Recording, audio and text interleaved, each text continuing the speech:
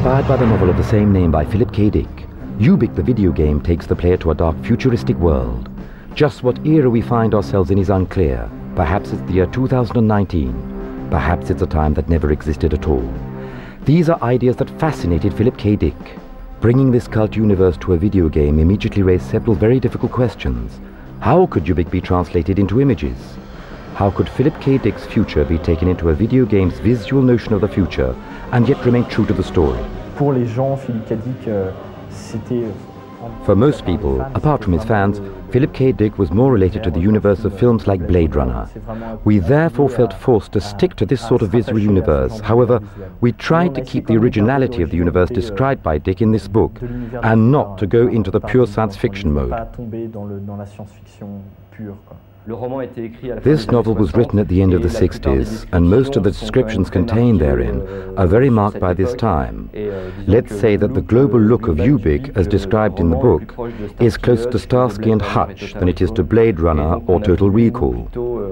We prefer to follow the trend set by Blade Runner and Total Recall, which is what really symbolizes Philippe K. Dick's universe now. That is to say, a dark and somber future, somewhat cynical, and which is really suggestive of a future. Ce qui se passe, c'est qu'on est donc un chef d'équipe. On va mener.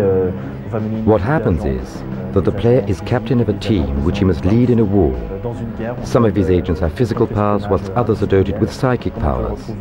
He leads them in a war of industrial counter-espionage, such as found in the universe of traditional cyberpunk. There is, however, an original side to this story, as at a particular moment it seems to go topsy-turvy, as in Total Recall. That is, that we can no longer distinguish between reality and illusion. There are 110 characters which can be used to interact with one another, as well as 10 to 15 places dotted about the world, and even out of the world. All this must be discovered by the player. Disséminés un peu partout dans le monde et même en dehors du monde. Ça, tout ça, c'est au joueur de le découvrir.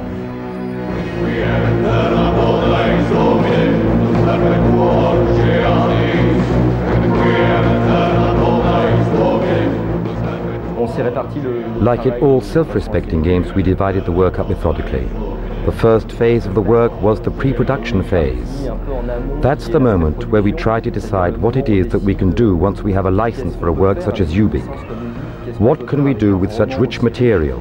We take decisions. We say the game could be like this or like that. We get ideas. We could design a strategy game.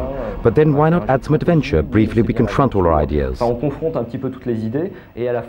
the end, we have a Bible called Game Design, from which we did not deviate by one iota. In other words, what was written 2 years ago is what the player can now discover and experiment.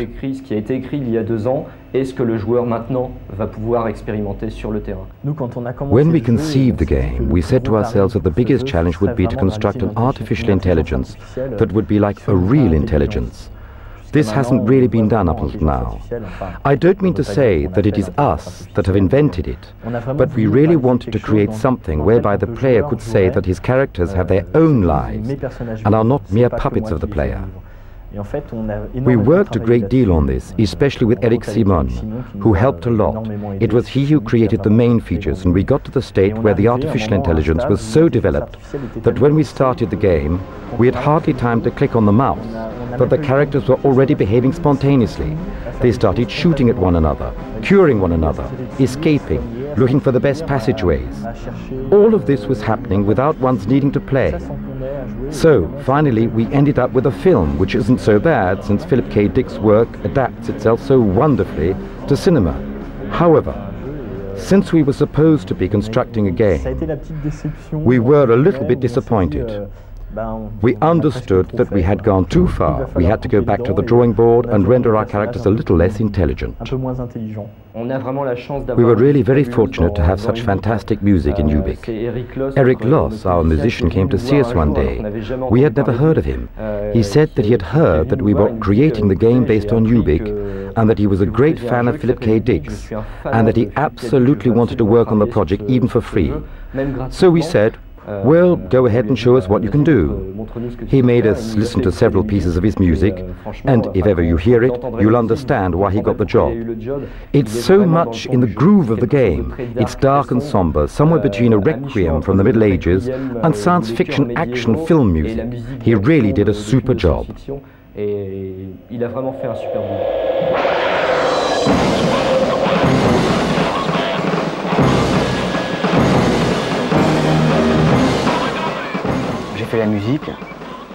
I composed the music based on choices as close as possible to film-style orchestral music. I'd like to call it Gothic orchestral trash. Before knowing that I was going to work on the project, I had already read the novel in which there are several little musical references.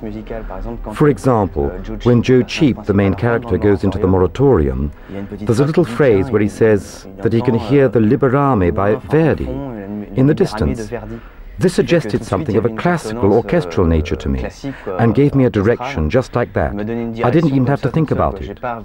It was obvious to me that it would be orchestral music. All orchestral sounding music is done on home studio equipment, i.e. synthesizer, sampler, computer, all connected to one another on the MIDI norm, and everything else as far as electronical bric-a-brac is concerned. However, I have also tried to incorporate as much as possible acoustic instruments so as to confer a human and lively dimension to the ensemble, even if I still consider that the machines should be considered as instruments in their own right, just as a piano or a guitar, since there are people who are able to fully express themselves on such machines. Take rappers, for example. One could communicate all kinds of feelings on these machines, if they're used in a humane fashion.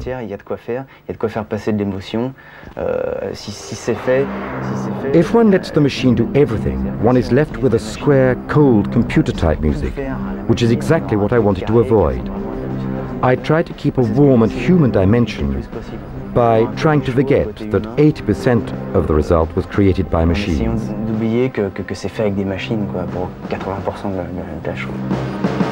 Rediscovering humanity, forgetting the machine, these are also part of what the characters believe in. In this world besieged by anxiety, time is blown to pieces, and as if through holes in a theatrical set, the true meaning of Ubik seeps in. So what is Ubik? Philippe K. Dick gives us a partial response. I am Ubik. Before the universe was born, I am. I made the suns, I made the planets. I created all living beings and the places they inhabit. I brought them there, I put them there. They go where I want, they do what I say. I am the word and my name is never spoken. Nobody knows my name.